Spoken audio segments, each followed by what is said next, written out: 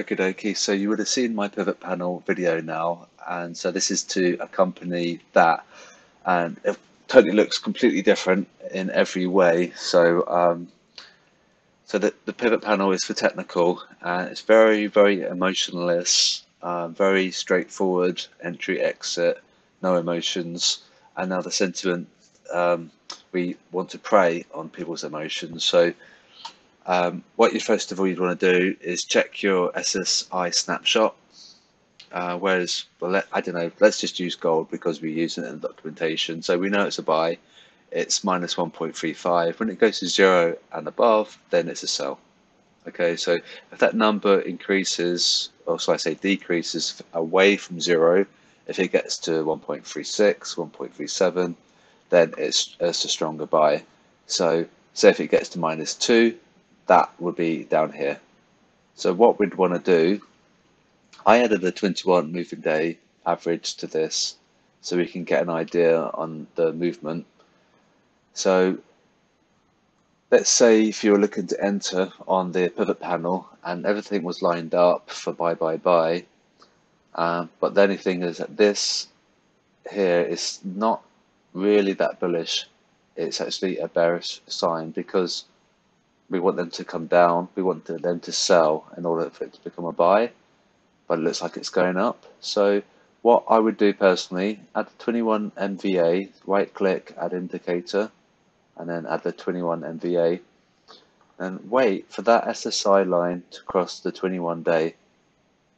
So from above, down. When it comes down, it tells us that they're selling, and then that will come up. See, we've got the 21 day moving average here, and the price is above. Okay, so that's bullish, but we want that to come down and to cross the 21 day there in order to become a buy. Let's just go to the US 30. Hopefully it loads. So here we go. So we see it's a sell. It became a sell here.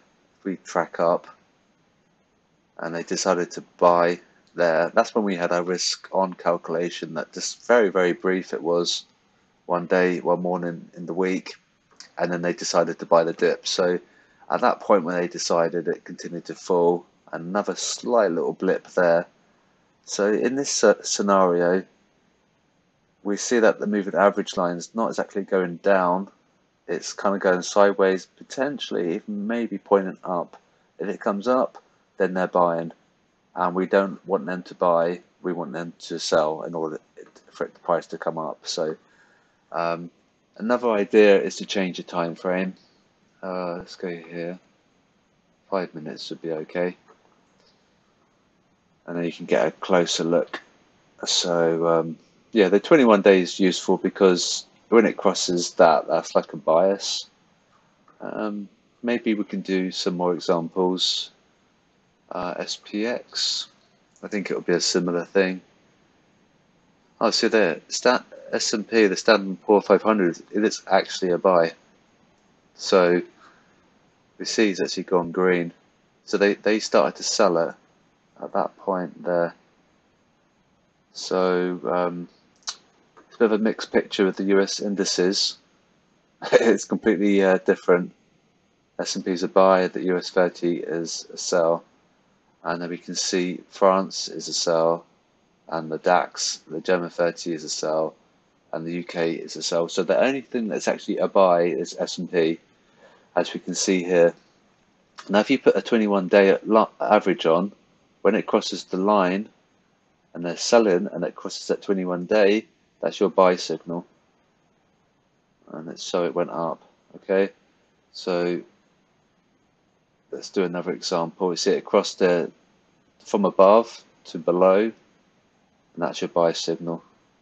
Okay, so that's interesting.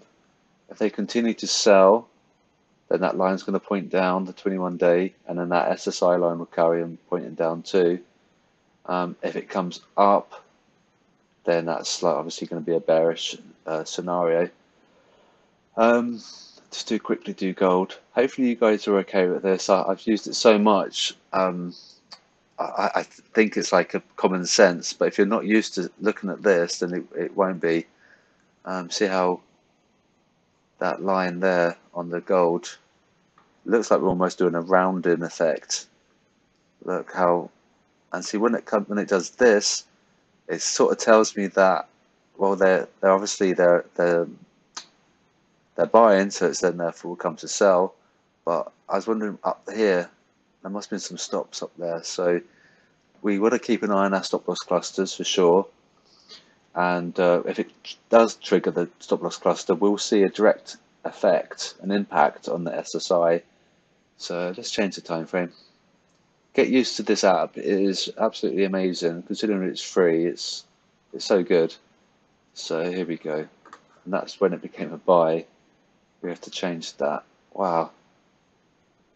So yeah, at that point, something around about the 3rd of March. Yeah, that's a H1. Yeah, okay. So yeah, so it really did come leaps and bounds at that point where it crossed.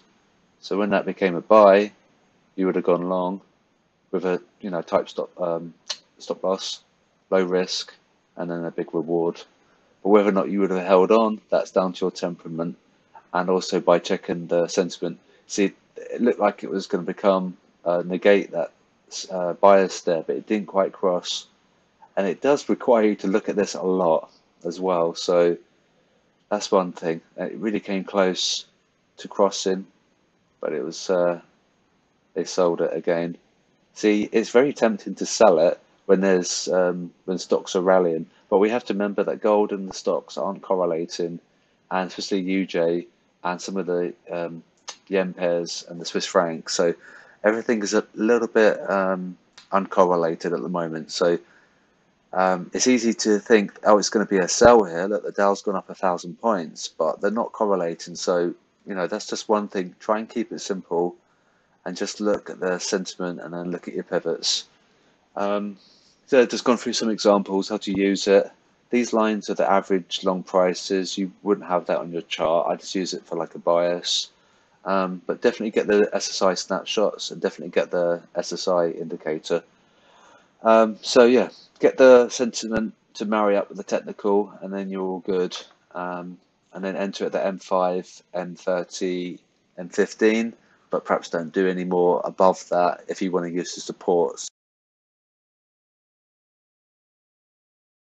Yep, that covers up the sentiment and the technicals.